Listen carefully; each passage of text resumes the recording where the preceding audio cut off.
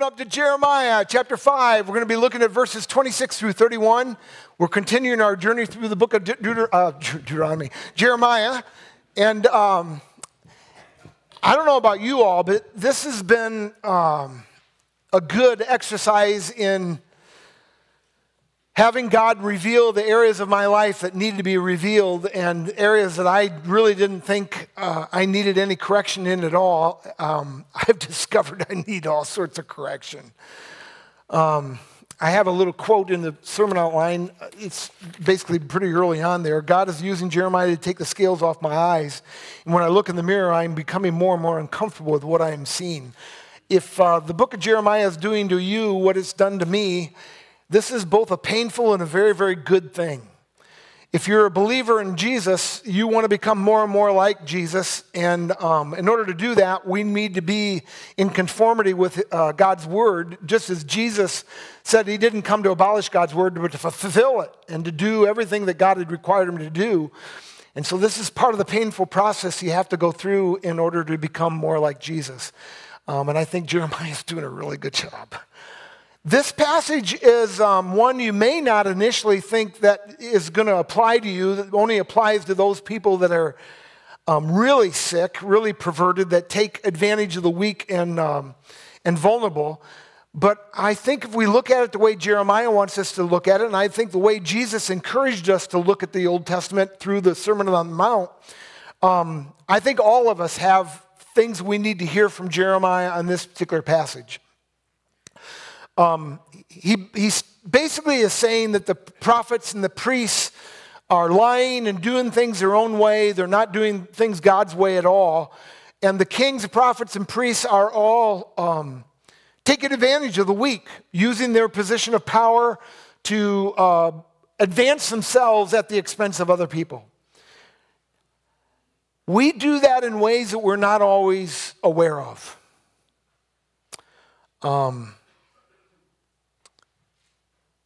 I'll wait until we get in the message to share that, but I think Jeremiah has a lot to say to us all. And I'm going to have Kristen come up and read this passage, and then we'll talk about it. Jeremiah chapter 5, verses 26 through 31. Would you please stand for the reading of God's word? Jeremiah 5, 26 through 31. Among my people are wicked men who lie in wait like men who snare birds and those who set traps to catch men. Like cages full of birds, their houses are full of deceit, and they have become rich and powerful and have grown fat and sleek. Their evil deeds have no limit. They do not plead the case of the fatherless to win it. They do not defend the rights of the poor. Should I not punish them for this, declares the Lord? Should I not avenge myself on such a nation as this? A horrible and shocking thing has happened in the land. The prophets prophesy lies. The priests rule by their own authority, and my people love in this way. But what will you do in the end?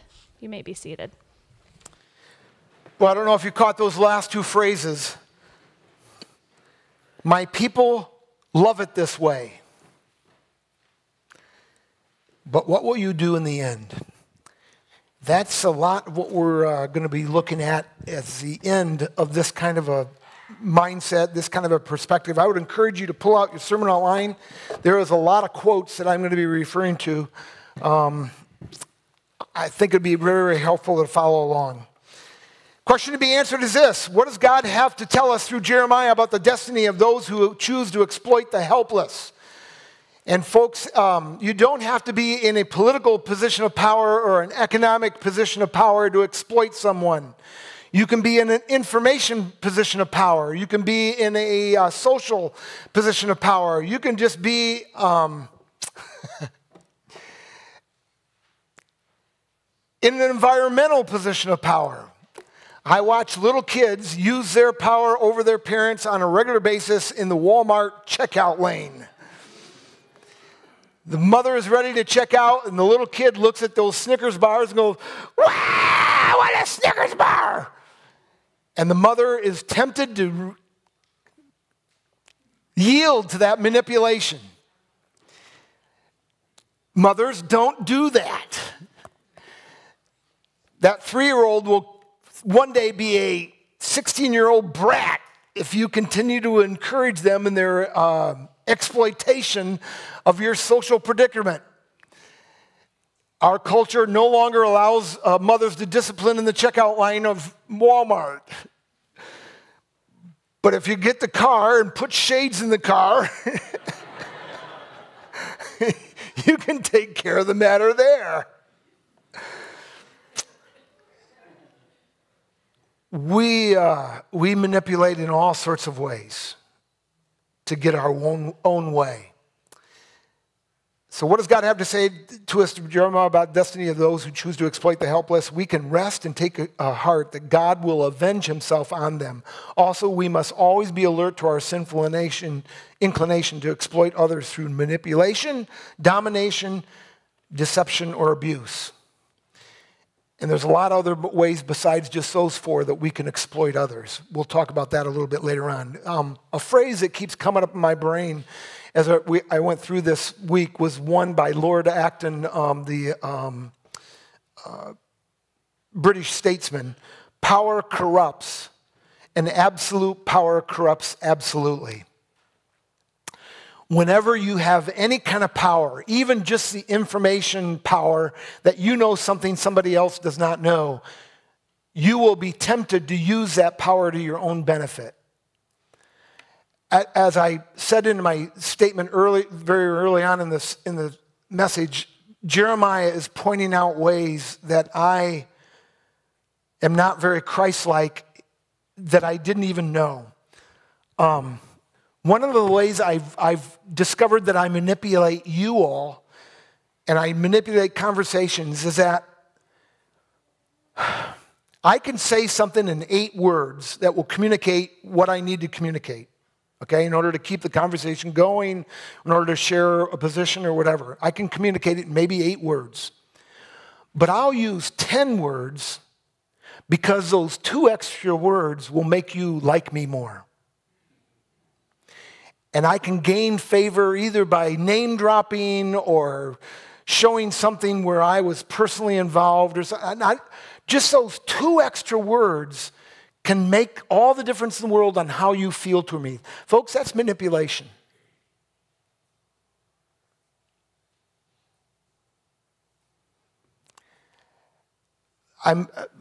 Brad Shaw and I get together on a regular basis, and he quite often will tell me where there's a proverb in the Bible that says basically this: where words are many, sin is not absent. Where words are many, sin is not absent. Boy, the mouth is really, really good at manipulation. And what comes out of our mouth is nothing but a reflection of what's in our hearts. Pastors are manipulators. I've watched pastors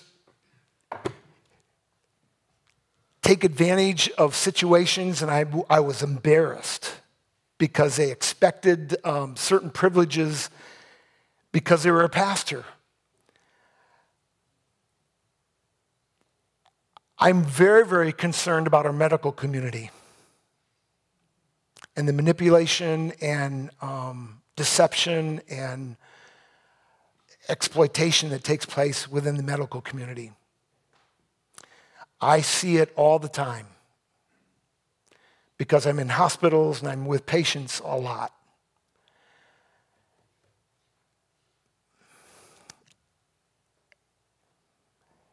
Folks, I'm fearful that we are so immersed in our Darwinian culture that we have adopted, even if it's subliminally, and we're not even conscious of it, we've adopted a survival of the fittest mentality, where we do whatever we can to advance ourselves, and we really are not conscious of the Spirit of God warning us of where we're going and what we're doing in creating a world of hostility when we take advantage of people. The word for the day is pray, P-R-E-Y. because it's very, very easy to prey on other people. Jay Leno was one time kind of finding out how his audience, how much they knew about 10 Commandments. And by the way, most Americans, 80% of Americans are unable to name any more than 4 of the 10 Commandments, which I found absolutely stunning. But Jay Leno was kind of reflecting on this, and he asked the audience, what's one of the 10 Commandments? And the first hand that shot up said, God helps those that help themselves. That is not in the Bible. But there is a close statement to it that is in the Bible that doesn't say it specifically, but is definitely at the heart of God. God helps those who can't help themselves and know it. Folks, our salvation is deeply dependent upon the God of the universe helping us when we're helpless. Because in order for us to stand before a holy and righteous God, we aren't holy and righteous. He demands perfection. In fact, Jesus himself said in the Sermon on the Mount, be ye therefore perfect as your Father in heaven is perfect. How you doing? None of us. But God in his grace and his mercy has sent Jesus who was perfect so that by trusting in Jesus, we can have that perfection given to us. Because we trust in Christ, we are now in Christ, and being in Christ, his perfection is ours. And so we can stand before Christ not because we are able to help ourselves be perfect, but because Jesus is able to help the helpless and know it and confess their sins. He is righteous and just to forgive us our sins and cleanse us from all unrighteousness. That's what I want us to see. That's where we need to be, helping those who cannot help themselves and know it. So what does God say about wicked exploiters? Number 1, they prey on the vulnerable. Verses 28 and 29, their evil deeds have no limit. They do not plead the case of the fatherless to win it. He's talking about here the sin of omission, not the sin of commission. He is talking about you don't stand up for the fatherless, you don't stand up for the helpless, you don't stand up for the vulnerable when you have an opportunity to protect them. That's a lot deeper than just not taking advantage of the weak. That's a lot more extensive. Should I not punish him for this, declares the Lord? Should I not avenge myself on such a nation as this? I love this quote by Mark Leberton. It's in your sermon outline. The realignment of power is fundamental to the cause of justice because much of the twisted soul of injustice is the abuse of power. It's in your sermon outline. Whether the injustice is poverty, bondage, slavery, land grabbing, forced prostitution, hunger, rape, or racism, we find abuse of power. Likewise, an abuse of power is at play in even more mundane examples of injustice. Gossip, manipulation, coercion, lying, deception, or libel. At the core of it all lies an abuse of power. Nothing thwarts God's purposes more than twisted power. And nothing renews God's purposes more than redeeming power. And power can be nothing more than just simple information that somebody else doesn't know. I want to give you a classic example using my wife. And you're going, oh, here he goes again. He must be in trouble every Sunday he goes home. Never mind. My wife was going, this is probably 12 years ago. It was when gas prices were $1.72, so a long time ago. About 10, 12 years ago or so, my wife was going from Hillsdale to Adrian. Can't remember now why she was going. Do you remember now why she was going?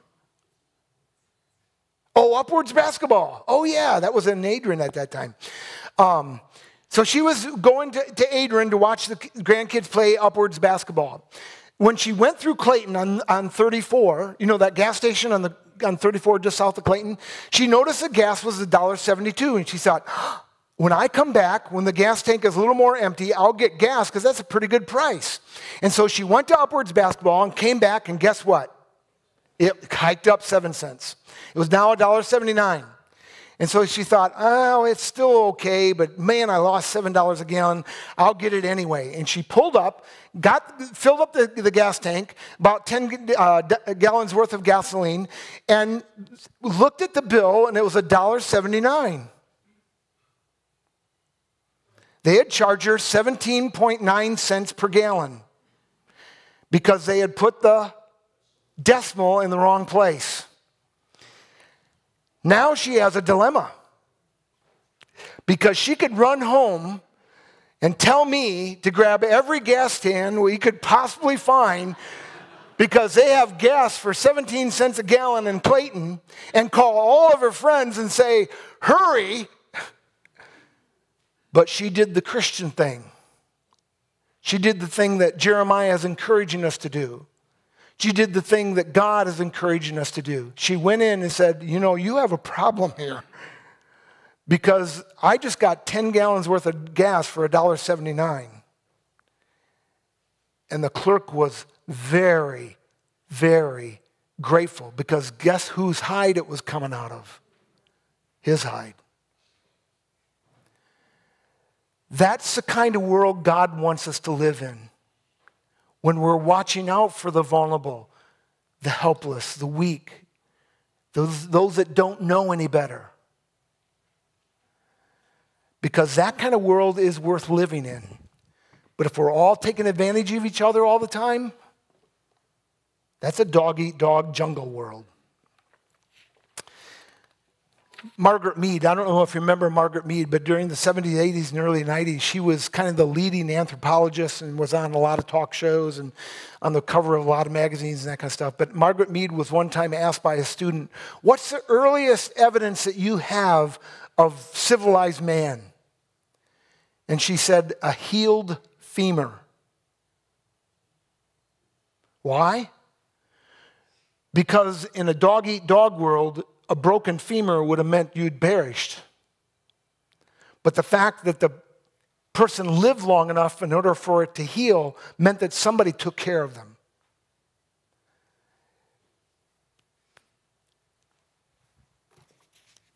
Where are we at? 2. What does God say about wicked exploiters? They love going their own way. Verses 30 and 31. A horrible and shocking thing has happened in the land. The prophets prophesy lies. The priests rule by their own authority. And my people love it this way. But what will you do in the end? Folks, I know Jeremiah is hard. I know Jeremiah is painful. I know attendance is suffering as a result. But we need this. The good news of the gospel will never become great news until we understand the bad news about ourselves. And then the greatness of our salvation in Jesus becomes even greater. Because we realize how far short we have fallen from God's glory. But as long as we can go to church and have the pastor pat us on the back and say, oh, you're all really good people. You barely even need Jesus because you're so good. But how many churches do we go into? That's exactly what's going on. Folks, your pastor is in desperate need of Jesus. And if it isn't for Jesus and his Spirit operating in me, I wouldn't do anything good. Because I would be here to take care of number one and to do all that I could to see that I got ahead and that my needs were taken care of and that I made all the money and that my reputation was the one that was really going to stand out.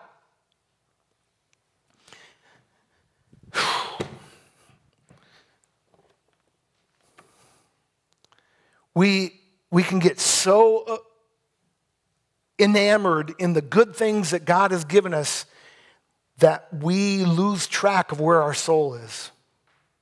Jesus taught a lot about that. I'm reminded of an email that I got from my cousin that I grew up across the driveway from in my childhood. Her daughter wrote Gina and I an email, actually wrote the whole family an email when she was in Iraq. Was she a Marine? She was a Marine. She's a tough little girl. Anyway, kind of like Corey. But she sent an email from Iraq, and this is what she said. One thing that will be difficult to get used to will be the way Americans take advantage of living in the United States. Freedom is not free, and shame on anyone who takes their freedoms for granted. As we recently gained a new commander-in-chief, I've been thinking even more about the condition of our nation. I came across this quote from Thomas Jefferson a few days ago. This is from Thomas Jefferson. Listen very, very carefully to what Thomas Jefferson said 240 years ago. A government that is big enough to give you everything you want is big enough to take away everything you have.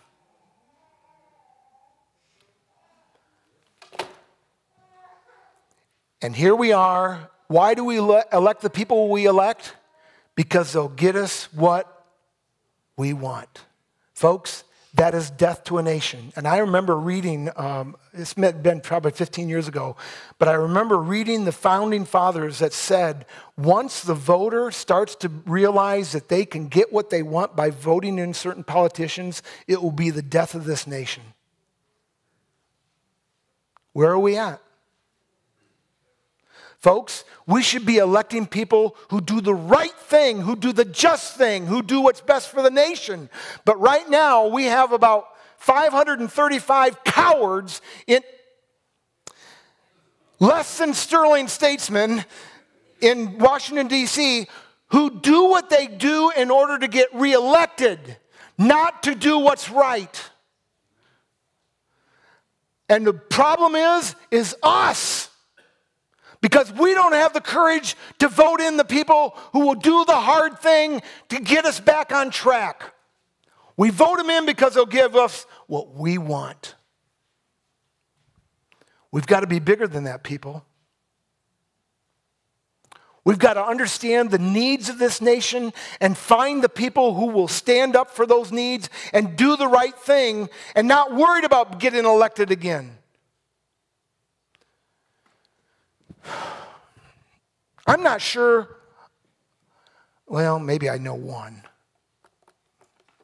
I'm not sure I know any politicians that are of that character.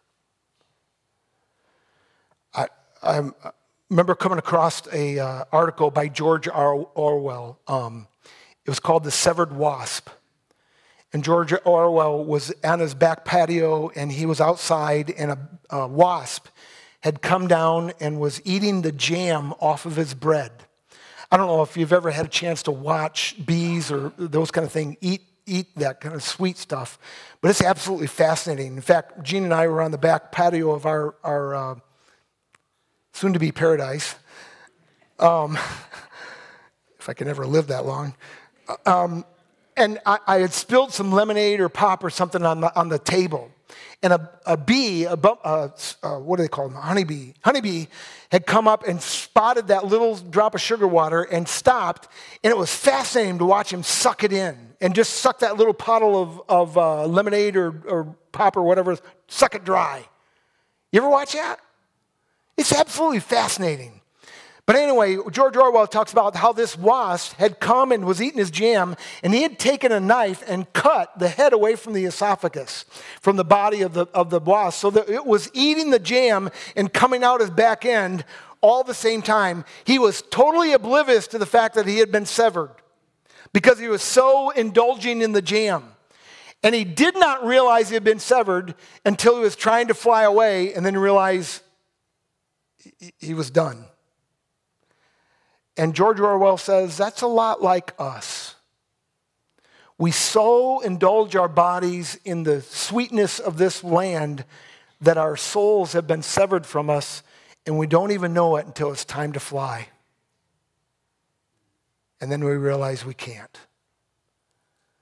Do not allow the temptations, do not allow the good things of this world to become the main things. Trust in the Lord seek first his kingdom and his righteousness, then everything else will take care of itself. But if we do not seek God first, if we seek the pleasures, if we seek the sweetness, if we seek the things, we may find ourselves severed, going our own way. And I've said it before, but it says it twice in Proverbs. There is a way that seems right to a man, but that way is the way of death. Number 3, what does God say about wicked exploiters? God will right all wrongs. Verse 29, should I not punish them for this, declares the Lord? Should I not avenge myself on a nation such as this? And this is where a lot of 21st century Christians part ways. Because a lot of 21st century Christians say, I don't like this justice part of God. I don't like the fact that God punishes sin. I don't like the fact that he is going to execute justice and rights all wrongs. I want a God that loves. I'm going to stand on a pew. I can feel it.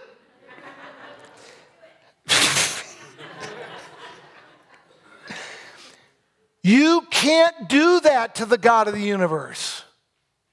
You cannot sever his justice and his love any more than you can sever his wrath and his compassion, his patience and his justice. They are a package. They come together. Tim Keller has an absolutely wonderful quote. Please track it with me. It's in your sermon outline. Here you may say, I don't like the idea of a wrath of God. I want a God of love. The problem is that if you want a loving God, you have to have an angry God. Please think about it. Loving people can get angry not in spite of their love, but because of their love. In fact, the more closely and deeply you love people in your life, the angrier you get. Haven't you noticed that? When you see people who are harmed or abused, you get mad. If you see people abusing themselves, you get mad at them out of love. Your senses of love and justice are activated together, not in opposition to each other. If you see people destroying themselves or destroying other people and you don't get mad, it's because you don't care. You're too absorbed in yourself. You're too cynical. You're too hard. The more loving you are, the more ferociously angry you will be at whatever harms your beloved. I can tell you that's true from my own experience. I can tell you that's true from reason. The problem is, in 21st century America, what's coming true is what Jesus said would come true in Matthew chapter 24 when he talked about the last times. Because Jesus said that in the end, the love of many will grow cold. We just don't care. So it's easy for us to say, oh, I want a God that loves. I don't want a God that has wrath and gets angry. You can't go there, folks. Because if this is a fallen world, and any idiot can see that it is, and if innocent people are getting run over, and if wrong is sometimes victorious over right, how can you not get angry? Unless you don't care.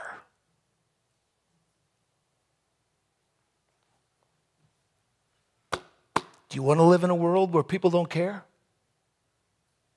Or do you want to live in a world where when an injustice takes place, there's somebody ready to fight in order to make the wrong right? I know which world I want to live in.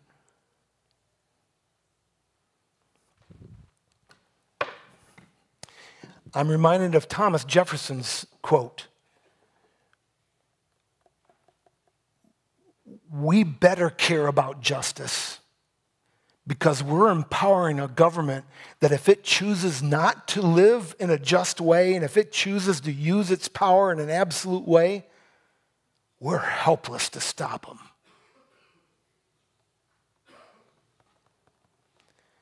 God knows the best way to live, and the best way to live is to fight for justice, to care deeply enough, and to love deeply enough to make sure that the wrongs are made right. At least do all that we can to make sure that those wrongs are made right.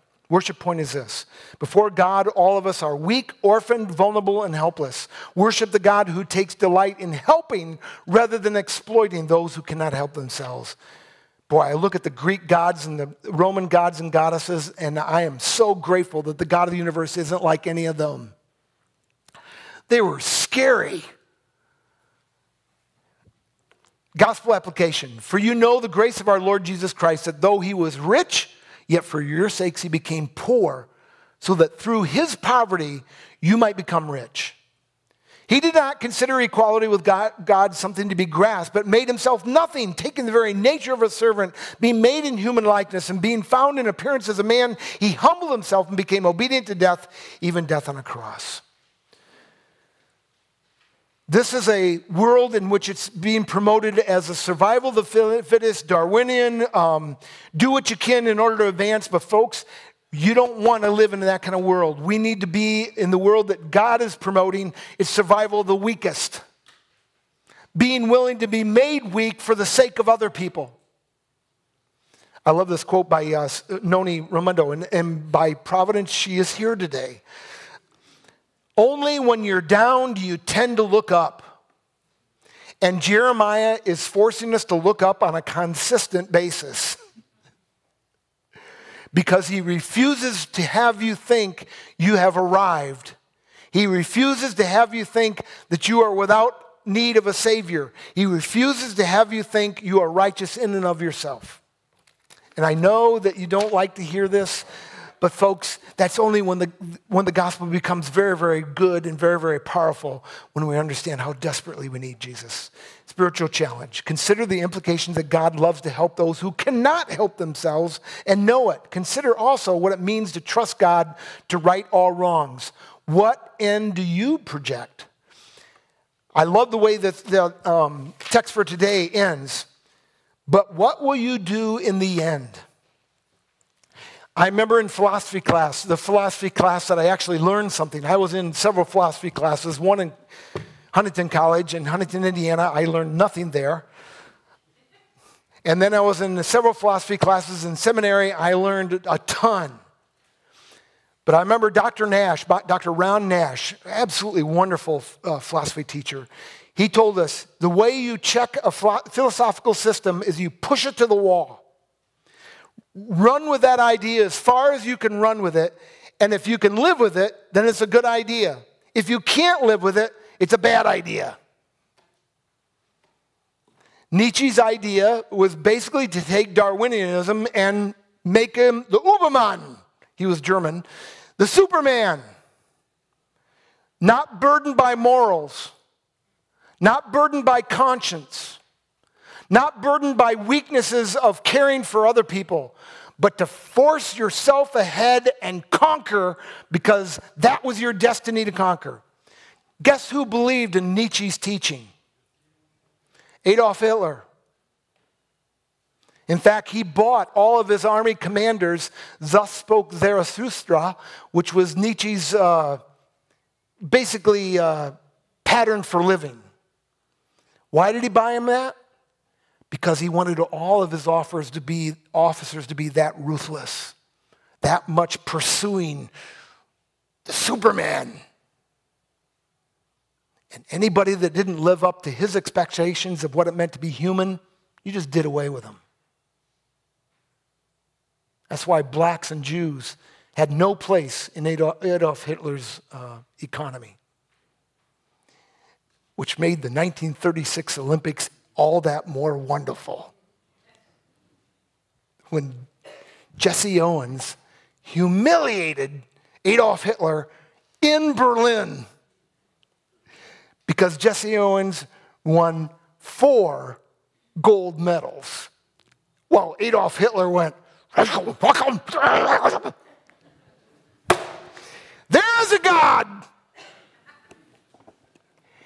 And he will take any philosophical system and turn it inside out. The only philosophical system you can push to the end, and it works, is Jesus's. Do unto others as you would have them do unto you. That's a system we can all live with. No, that's a system in which we'll all thrive in.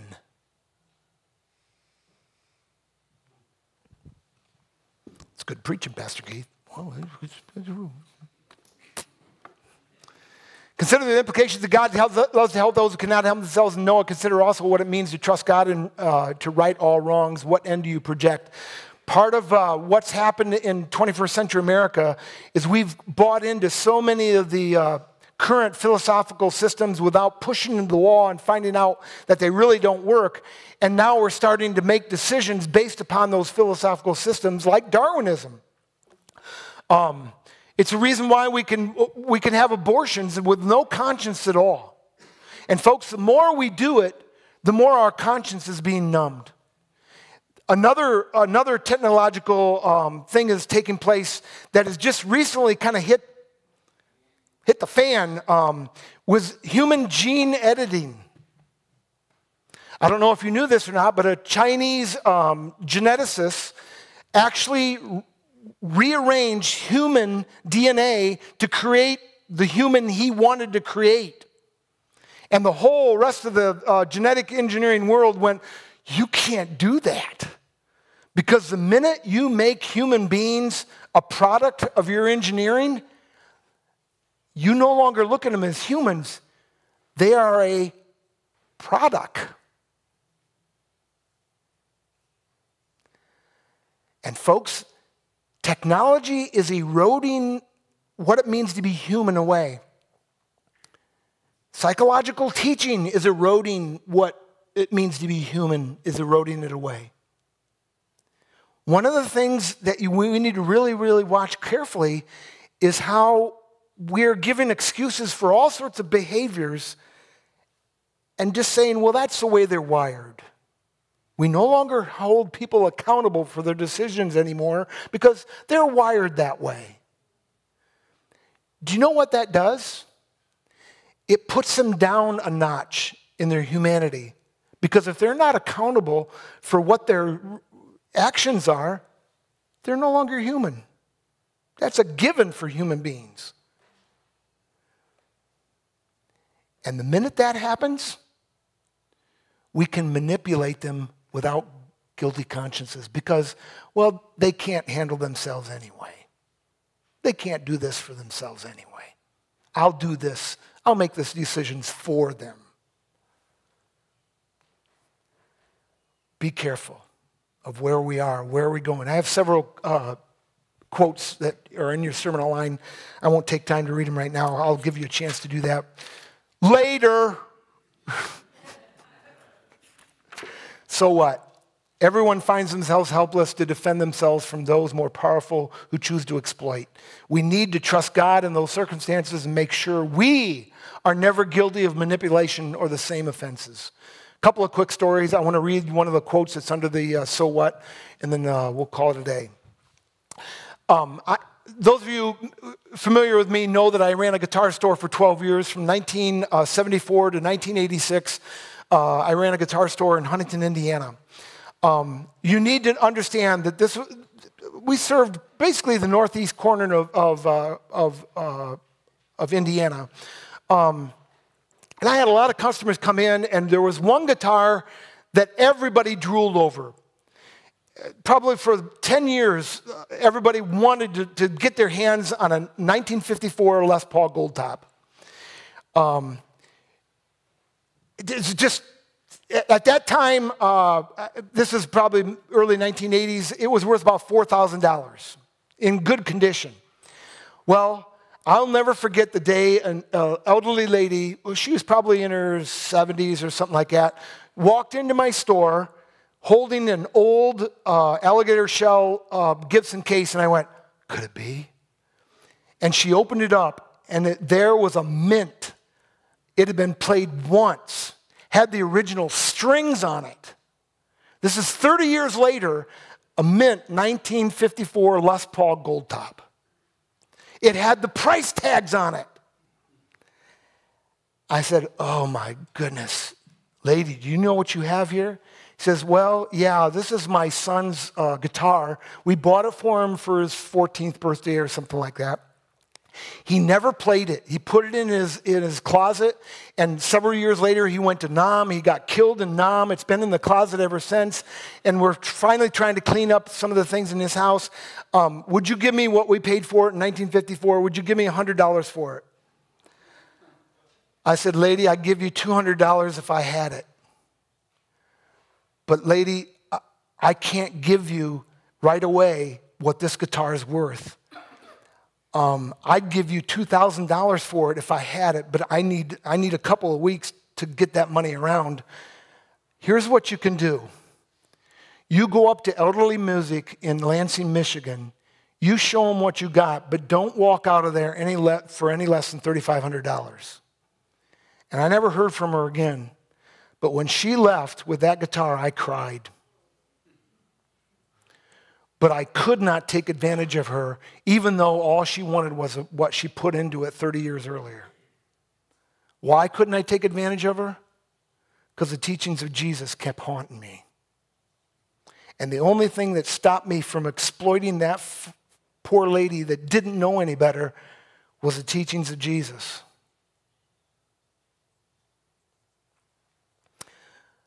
I was in youth ministry for a long time. And I can tell you, I saw relationships between teenagers that were incredibly abusive.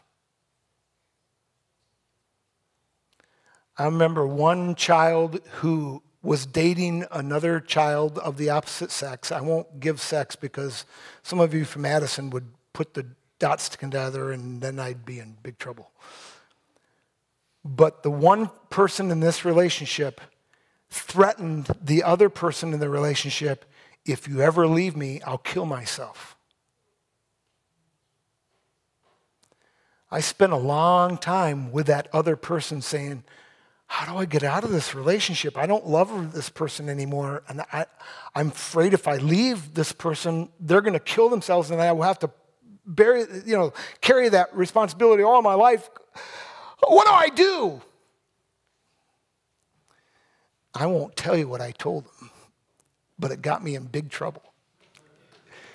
And eventually led to my leaving the church over there, to being voted out. Folks, that's manipulation. It's from the pit of hell.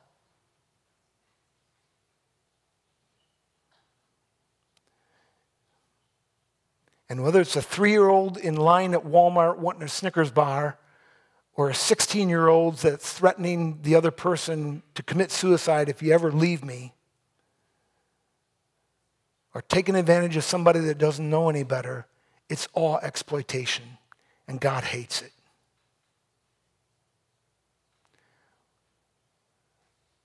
You will never have the heart, you will never have the will, you will never have the spiritual alertness to love like that unless the Spirit of God is living in you and calling to attention. You can't go there. And you can only have that when you've accepted Jesus as your Savior. When Jesus is living and resident in your heart. I don't know about you all, but I know what world I want to live in. I want to live in a world in which we're watching out and taking care of the needs of other people, where we're not taking advantage of somebody just because they don't know any better. And that's the world God is trying to promote, but our culture is going in completely the opposite direction. We need Jesus living in our hearts.